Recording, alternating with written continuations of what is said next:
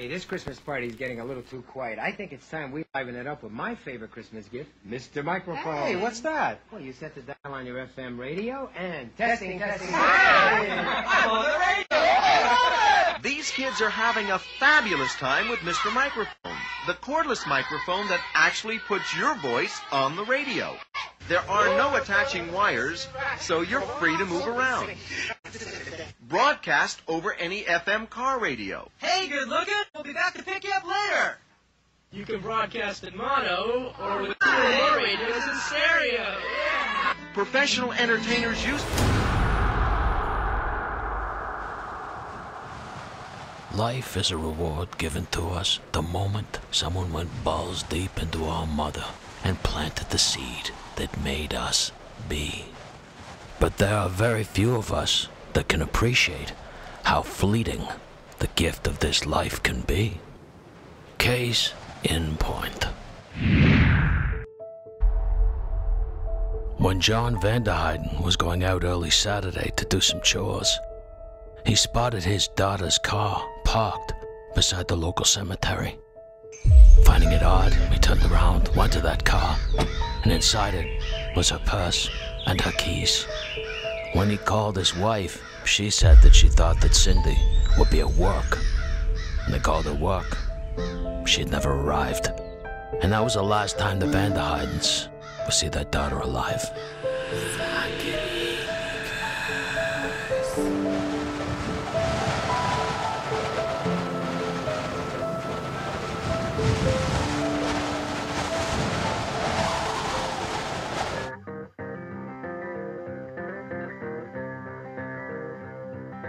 Wes Shermantine and Lorne Herzog, well, they were just a couple of good old boys.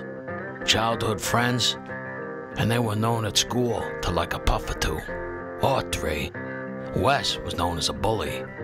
Both of them liked to chase tail, and when they left school, well, I guess not much changed. And I guess there weren't a lot to do in the town of Linden, except for look for trouble. By all accounts, the undynamic duo regularly found it. Bar fights, drugs, harassing anything in a skirt. To say that they were well known to the authorities, well, that was an understatement. 16-year-old Chevelle Wheeler, known as Chevy to her friends, was a real wild child. Guys who knew her said she was like riding a Bronco. The only difference was that a Bronco didn't make you prematurely ejaculate in your pants. Making sure her daughter got to school, Chevy's mother dropped her off there herself. By all accounts, Chevy walked in the front door and went straight out the back. She bragged to friends that she was going up to Wes Sherpantine's family's hunting cabin to get baked. And when she said baked, I'm guessing she didn't mean a threesome with Betty Crocker. When Chevy went home that next morning, her father went and paid a visit to 19-year-old Wes's house. But Wes just laughed it off and said he hadn't seen Chevy, and the father had to take his word for it and left. But he didn't believe him, so he called the cops. And when they questioned him, the cops didn't believe him either, and they went up and started poking around the family's hunting lodge. Hillbilly cops, armed with a search warrant, they went through the cabin, plank by plank. And it was clear to the cops that something had gone on in the cabin, because the first thing they found were blonde pussy hairs. Then they found specks of blood everywhere, including on the mattress. And it was then that Wes changed his story, and he said that Chevy had been up there, and they'd done a little fucking and some hunting, catching some squirrels and killing them, and that's where the blood came from. And being this were the infancy in DNA testing, cops had no proof otherwise, and they had to cut Wes loose and put Chevy down as another missing person.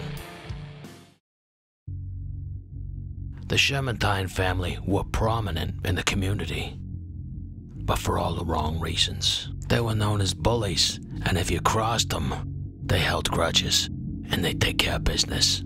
The Shermantines and the Herzogs were neighbors, so Wes and Lorne had been friends since they were in diapers. But Lorne was the passive one, and he took his orders from Wes. The family had a successful property leasing company as well as selling livestock. But they had a reputation for being ruthless. Once when an invoice went unpaid, the mother went to the house of a client and got into a bulldozer and flattened the house, almost killing the family inside. Even the cops were afraid of them, but the abuse didn't stop at just the outsiders. Both parents were regularly abusive to their children. Incest, animal cruelty. The dad's idea of punishing his son was taking out a gun and shooting at his feet and making him dance.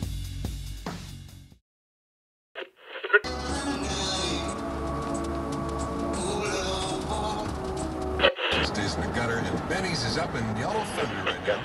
By the mid-'80s, both Lauren and Wes's idea of recreation was getting high on methamphetamines, driving around their car, going hunting, shooting, looking for action, whatever came their way.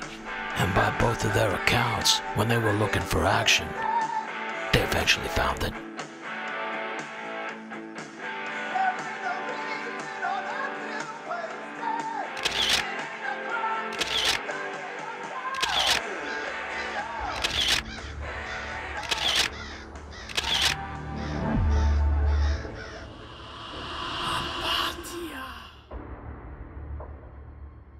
Now the duo were regularly doing crank, sometimes staying up 3 or 4 nights straight.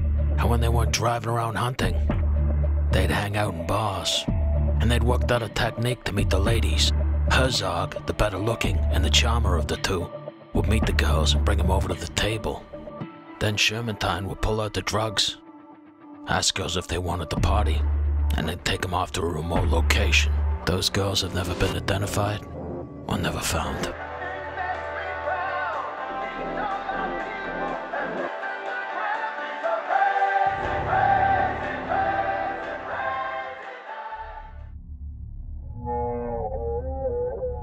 Cindy Vanderheiden had gone to a bar on Friday the 13th, and she disappeared into thin air. She told a friend that she'd gone on a date with a guy that she knew from school. By all accounts, she'd been standing at a bar with her date when he went to the bathroom. A man matching Herzog's description approached her and told her to ditch the boyfriend and they'd go party together. And I guess she wanted to party because she was seen leaving the bar with 2 men believing to be Herzog and Shermantine, and she was never seen again. Witnesses say when the date came out of the toilet, he had a shocked look on his face and a piss stain on his pants. Said you want to go party. So, she kind of talked to me and Wes. But that was the last time the young woman would ever party, because Herzog got into a car with her and then went to the local cemetery. Shermantine would follow behind, and then she got into his vehicle with the 2 men. And the drugs went for free. And it's kind of a back and forth argument kind of thing. And I mean, to do stuff as in sexual acts, I guess is what you call it. And as the woman lay on her stomach and he started fucking her from behind, he cut her throat. She was tough. Tougher than I am, I think. But I don't know, I guess he must have been having a hard time.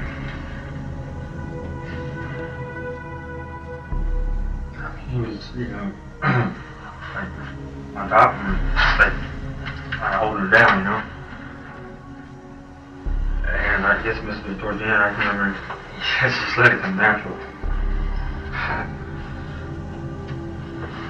I mean, I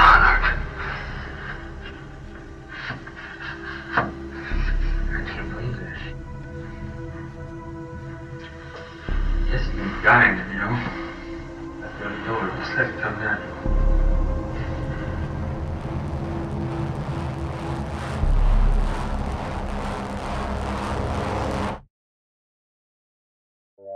Now investigators had witnesses who saw Wes Shermantine with 2 of the missing girls.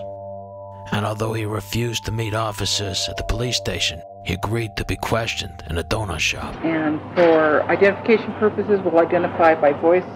Just say your name. Wesley Howard Sherman. But he still denied ever knowing Cindy Vanderheiden. Cindy never spoke to me. She never spoke to you. Never spoke So to the people that say that she was talking to you and Lauren are lying. Well, no, they got me confused because I don't know Cindy. And with no physical evidence, much less a body. The investigators were helpless and had to cut him loose. And with the surrounding area of Calaveras County made up of hundreds of abandoned wells and mine shafts, finding a body would be like looking for a brown M&M and a pair of retards' shitty underwears. $20,000 was pledged to find Sidney Vanderheiden. Cindy, if you're out there and you're afraid to come home, don't, because I won't get mad. Please come home. Now investigators knew that their best chance was to divide Herzog and Shermantine, with Shermantine clearly being the one who was calling the shots. You don't even have to tell us what if you just want to say yes or no. I don't. No. Okay. He does have something over you. I got to. No, you don't. She said it. If we take Wes to jail and charge him with murder, will that change anything for you? And be honest with me. If it won't, then just say no. But yes or no. If we are successful in taking him to jail and charging him with murder, will that change anything for you as far as Wes's power over you? Or will it go with him wherever he goes? Will he always have the power to reach out and keep you silent? I think that wish these things. Well, away. Give it some thought, okay? Yeah, really think that. And although investigators were having a tough time breaking Herzog, little did they know that their big break was just around the corner. Because unemployed construction worker Wes Shermantine, now married with 3 kids, was having problems making payments on his car, and it was repossessed by the dealership. And although investigators couldn't get a search warrant for Shermantine's house or any of his vehicles, they certainly could pick up a bargain at the used car dealership. And when they ran DNA checks on the car that they knew Wes Shermantine was driving on the night that Cindy went missing, bingo, her DNA was spread all over it, like shit stains on a paraplegic's couch. And Wes was starting to get antsy. Have something on me, arrest me. Otherwise, get off my family shit, get off my back. Now, I'm tired of cooperating. I've been cooperating all along. Just getting be bullshit every other week. The only other thing I've asked you to do. If you have something, arrest me. The only other thing I asked. Otherwise, I'm going to have my lawyer press charges for harassment. But investigators did have something else up their sleeve. With DNA technology now being advanced enough, they were able to start opening up their cold cases. And that meant running tests on the specks of blood that they'd found up at the Shermantines' hunting lodge. And the blood specks, as well as the blonde pubic hairs, belonged to Chevy Wheeler. But now Shermantine had some explaining to do. But unbeknownst to him, his best friend had started panicking and was now dropping shit bombs. The first of those shit bombs was that he and his amigo had been responsible for the 1984 homicide of 2 homos pumped up in a car, with both of them having their faces shot off. He even identified Wes's car that had been seen driving away from the crime. And far from trying to coerce a statement out of him, they couldn't shut him up. Now Lorne Herzog was singing like a retard with a Mr. Microphone on Christmas morning. He even drawn pretty pictures showing investigators where they could find some of the bodies. And he figured there were over 100 of them. In fact, he'd lost count. And he told them it was all Shermantine leading the way, and that he was terrified of his best friend. He couldn't stop him. He were a natural-born killer. Story after story, and it almost seemed unbelievable if it weren't so real. With their victims including missing children, they even shot a traveling salesman who'd fallen asleep in his car just to watch him die. Speed freaks hunting humans. Then what happens? He took him out of the car and went to his pockets. But his memories were random, and he couldn't remember where any of the bodies were, including the girls. I'm just telling you. Really? I'm trying to be honest with you. You want me to sign my name in blood? I mean, You just need to understand. If I knew where she was, I mean, I tell you. Lauren, you need to understand what I'm thinking and what I'm worried You don't know how about. bad I wish I knew where she was. Okay. Because Then I could say, there it is. And while Herzog was telling the investigators the whole story, Shermantine was still plain stupid. Well, we had this situation 13 years ago. I mean, you're only 33 years old, Wes. 32. 32. And twice in your life, you're being questioned with regards to a missing female. I realize, you know, that's, I mean, what do you think about that? That's terrible. 2 times. You're only 32. And you flatly deny having any contact with Cindy Vanderheiden, either in conversation with her at the bar, you didn't talk to her. That's not true.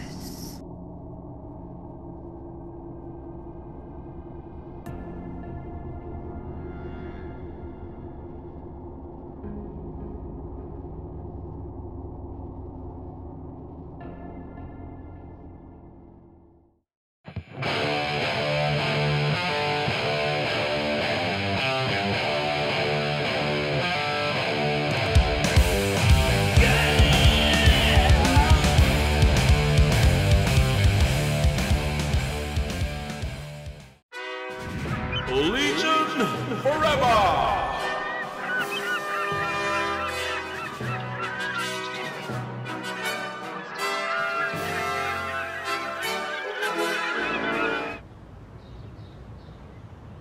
That book says no more.